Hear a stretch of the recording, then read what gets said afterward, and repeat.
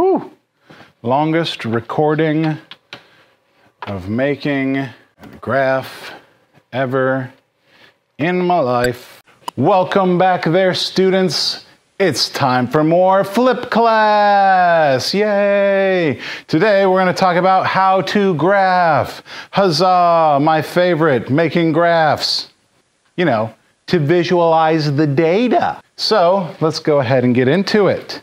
Whenever you're making a graph, make sure you have available for you some nice sweet graph paper.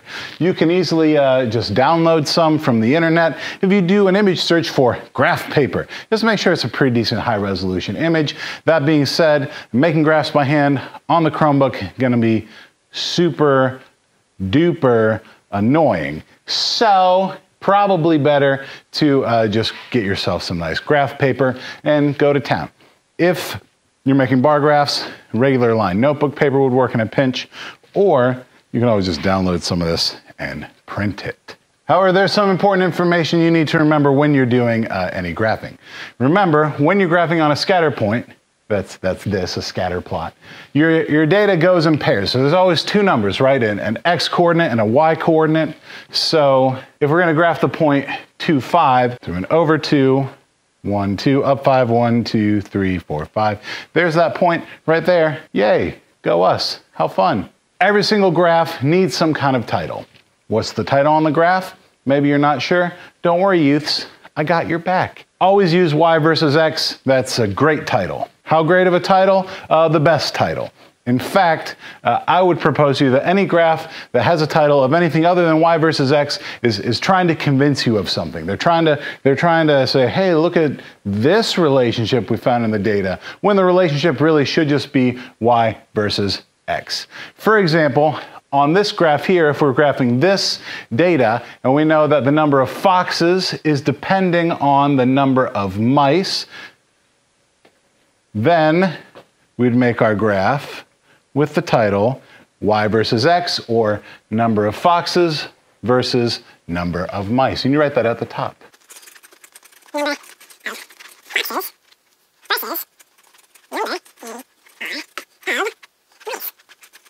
Now it's okay that the title goes a little bit onto the graph. If you have more room up here, like I guess I could have done it up there in the blackness, that would have been just fine. And we just won't use these lines here when we make our graph. That way the data doesn't get all mushed up in there. There's our title taken care of, y versus x. Your axes also need to have labels on them. Every graph always gets labels on the axes. Super important there. So on this graph, remember it's y versus x. So on the y-axis, that's the up and downy karate chopping axis.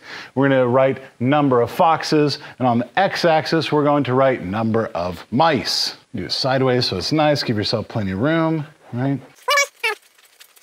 And over here, we're going to go down in the blackness, number of censor. That says number of mice. Well, I mean, I know it says number of scribbles, but it says number of mice. So number of foxes on the y-axis versus number of mice on the x-axis.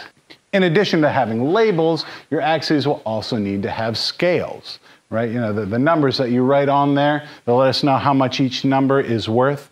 That is also crucial. And to do that, we need to know some more things. We need to know the range of our data. What's the biggest number? What's the smallest number? We need to know the number of lines on the graph that we're using. Now on this graph box, remember, I'm not going to use these three lines at the top because I don't want to interfere with the title with my data plotting. So right here, if we have this for our data, there's actually a really nice little cheat sheet that we can use to figure out all those things. For the independent variable, that's the one that always goes on the x-axis. In this case, we're saying that the number of mice is what's affecting the number of foxes. Kind of makes sense, right? If there's more mice for the fox to eat, maybe there will be more foxes. The number of mice, that's our independent variable, goes on the x-axis. The independent variable always goes on the x-axis unless you are specifically told otherwise. So we've got the number of mice, we find our biggest number, which is 115. Now the 115 happens twice. We still only need to write it once right here in the box, 115. Then we find our smallest number, a mere 55. A mere 55. So we'll put 55 down here as our minimum number. Again, 55, pretty far from 0, so I'm not going to go down to 0 there. I'm not going to go down to 0 there, because we said no. Then we just use our handy dandy calculatrice, and we take 115 minus 55. We double check the numbers to make sure there's not a smaller or a bigger one hiding in there, so we don't have to do this all over again. We get a range of 60. Get a range of 60, so just move that sucker down there. Range O 60, how fun. We have our number of lines, we're gonna count them. We don't count the first one. We got 1, 2, 3, 4, 20 lines, we have 20 lines. So we write right here, 20 lines. 20 líneas para esta gráfica. We have 20 lines, we have 60 divided by 20, or 6 divided by 2, that is a scale of 3. Now, I'm not too fearful of counting by 3s. Definitely better than counting by 0.64. So I'm just going to go ahead and leave that adjusted scale as 3. If you wanted to count by 5s, that would actually probably be okay. That wouldn't waste too much space over here. You could not count by 2s though, because 2 is smaller than 3. You can only count by a rounded up number. Must be bigger, not smaller. Must be bigger, not smaller. So here we go. We'll start at our smallest number, which is 55. So that will start right here because that's our minimum. We said we're starting at 55, not 0. So we'll start right here, that's 55, and then we're gonna go up by 3. 55 plus 3 is 58. So I'd write 58 right there. Now, if you're a little bit squeamish about counting by 3s, and you don't wanna waste all the space over here from counting by 5s, check this trick out. You just get here on my friend and yours, calculatrice. We clear it out, we start at 55, we add 3, 55 plus 3, we hit enter. 58, like I said, you hit enter again, boom, now we know that number is 61. So then we label it 61. And when you want the next line, you just hit enter again. So that line's 64. We hit enter again, and that line's 67. So we write down 67. That's not too bad. Not too bad at all, especially if you don't have to continuously switch tools on your screen to be able to accommodate for that. So 67 plus 3 would be 70, but I ain't got room to write no 70, so I'm just gonna go to the next one. That would be 73 on that line right there. Then 76, and then 79. Then 79, 80, 81, oh look, counting on my fingers because I'm not scared. Then this one would be 85. Then 88. And then 91. Plus 3 would be 94, plus 3 would be 97. Plus 3 more would be a hundy right there. This one though, 103. 106, 109 right there. Definitely don't have room for 112, but look, Moose and Squirrel, I got room for 115 right up in there. How nice. That is our scale for our independent variable. That wasn't so bad. Now we do the same thing for my friend and yours, the dependent variable. This one should be a lot smaller numbers because you'll notice our biggest number over here for our dependent variable is 14. Our smallest number is 3. To find our range, again, we're going to subtract the smallest number from the biggest number. So subtract 14 minus 13 gives us 11. Now we got to count them lines. And if you're doing it like this one, you'll notice we're not going to use these top 3 lines. However, I will tell you, if you're using this graph picture that I gave you, there's 20 lines on each side. But we're not going to use those top 3, so we better just double check that we have 17 lines and count them. Again, we're not going to count the first one. We start here. So we have 1, 2, 3, 4, 5, 6, 7, 8, 9, 10, 11, 12, 13, 14, 15, 16, 17 lines. Fun. Then, we're going to do a little bit of divisiones. 11 divided by 17. I wonder what that's going to end up being. Probably a small number that I probably won't want to count by, but we'll do it anyway, just for funsies. So we take 11, our range, divided by 17, our number of lines. That gives us 0.64. Okay, don't worry, we don't have to count by that, but we do have to write it down here. So 0.64. This 0.64, that represents the smallest number we could count by and still be able to fit in all of our data points if we were starting at 3. Because 3 is so close to 0, we could start at 0, but then you have to use 0 as your minimum. We're sticking with 3 as our minimum because I've already written all these things and done all this math and I don't want to do it again. You do not have to count by 0.64. What? That line would be 3, and then that line would be 3.64, and then that line would be what? 4.28, and then that line would be some other thing I don't even want to think about. No.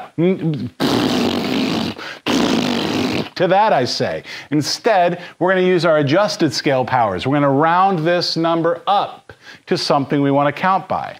I suggest 1, because everything else is going to be decimal and still crappy to count by. This is a lot closer to 0.5 or 1/2 than it is to 1, but you cannot use 0.5 as your adjusted scale. We couldn't even use 0.6 as our adjusted scale. This is the smallest the number could possibly be. When you're finding your adjusted scale, you have to round up. We could get 0.1 right here, and we would still have to round that up. This could have been 0.4, and if you want to go by whole numbers, we still have to round all the way up to 1. All right, you don't follow your rounding number, round down to 0. I don't know how you count by 0. When you do your adjusted scale, you must round up.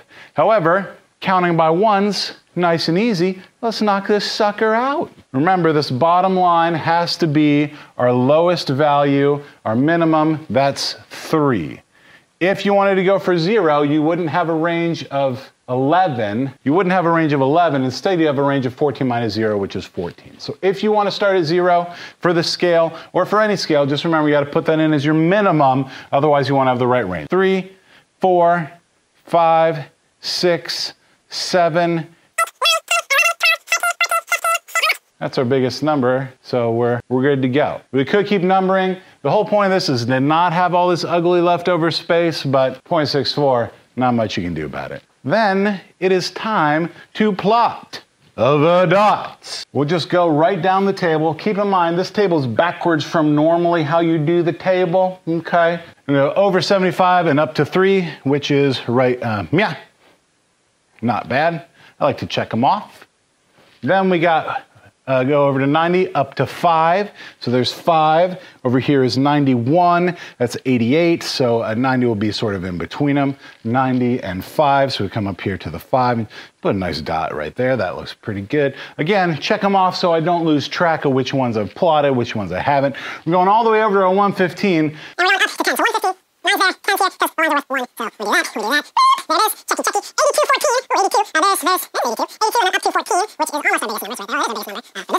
55 and 7, the number that I missed the first time I numbered this, so I had to do it again. That was fun. Not.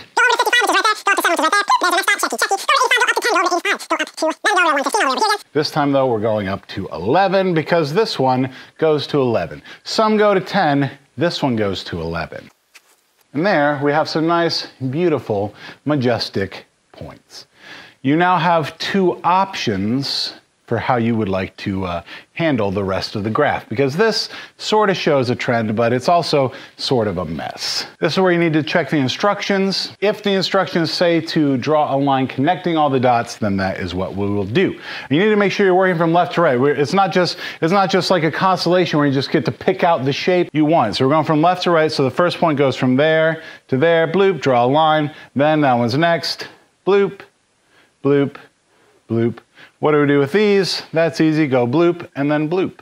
Or you could go bloop and then doop, go down. Either way, this is an okay looking line. You can see the lines really help show us a trend that the medium seems to be a good number. When there were too many mice, there weren't quite as many foxes, but when there were more foxes, we had more mice. So it seems to be we got the highest in the middle. The other option would be if you were asked to draw a trend line. Now a trend line on this one's gonna be a little ugly because we're keeping it linear, but basically you need to draw a line that shows the average of these points. It's really hard to do with all these other lines in the way, but I'm feeling brave if you're feeling brave. So let's do it. Basically, we got some points up here, we got some points over here, but for the most part, we see a general trend of the data going like this. Some points above, some points below. So we just eyeball ourselves a trend line that's sort of like that. There it is, nice red trend line. Again, with the data being this far out, I would not recommend a trend line for this graph, but if you are asked or forced to draw a trend line, that's more or less where I would draw it. I'll bet Excel would agree with me. If not, if you don't believe me, go ahead, take this data, put it in Google Sheets, make yourself a graph and insert trend line linear. Let's see how it looks, but my guess is it'll be about there. Connecting the dots is also a good strategy. Just make sure you have to connect them in order from left to right. That, moose and squirrel, is how you graph. However, I'm just going to wing it. It's not like math is letting me down any other times on this video. There's a message to editing Patterson, not you, and cut this out. But